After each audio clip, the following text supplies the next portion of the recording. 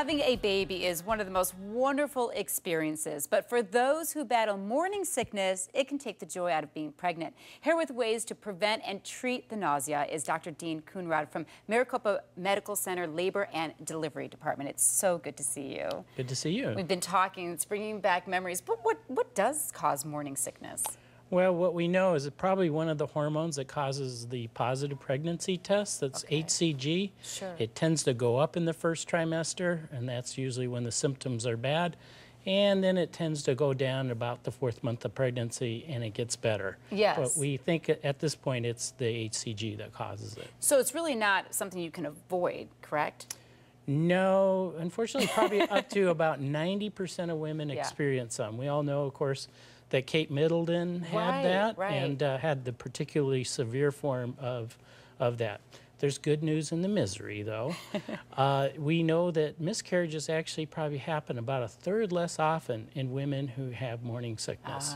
So maybe that's something to hold on to get through that misery. It's a good sign then if you got the morning sickness. But you did bring up Kate Middleton, and I was wondering, at what point, if you have morning sickness or you have nausea, at what point do you go, oh, I better maybe get help?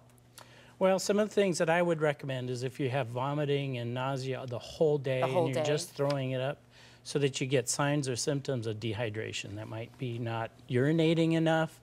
It might be feeling dizzy. Certainly, too, if there's other symptoms that go along with that. That might include bleeding, cramping, any of those other things, or fevers, because it may not be morning sickness at that point in time. So those would be reasons to call your doctor or visit an emergency room. Yeah, don't try to play it tough and thinking, oh, I'll be all right. Really go in, especially when you're pregnant, because that hurts you and the baby, I'm assuming. Correct. I laughed earlier when I saw what you brought on the table. I'm like, oh my gosh, this is what I ate for the first 3 months. But these are things that can help, obviously, because when you have that morning sickness, you don't really want to eat, and nothing tastes quite right. So these are some good suggestions? Yeah, so, well, first a couple suggestions. One is avoid triggers. Okay. So this, and you're going to learn yourself. You probably remember the stuff that you ate.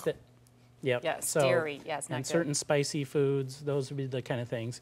The other thing I say is to eat small, frequent meals. Okay. And the trick is not to eat 5 meals a day, but to take 3 meals and split it up 5 or 6 times. You don't want to overeat either. Then some of the tricks that I give, one is the saltine crackers, and what I tell my patients is put it on the nightstand, don't get up in the morning, eat the saltine first thing, and don't get up out of bed for a little while. That can help with morning sickness symptoms. It works a little bit. Sometimes it's not a magic bullet by any means. We also know that protein-containing snacks are probably a good idea.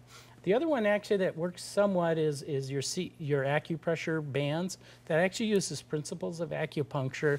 You put it on your wrists, and sometimes it works for certain women. Okay. You got to take fluids. So what we say is cold, clear, and carbonated. So ginger ale is a great example of something to take. And talking about ginger, over at the very end there is candied ginger. And actually there's good data that says that works. The other thing can be a ginger lollipop.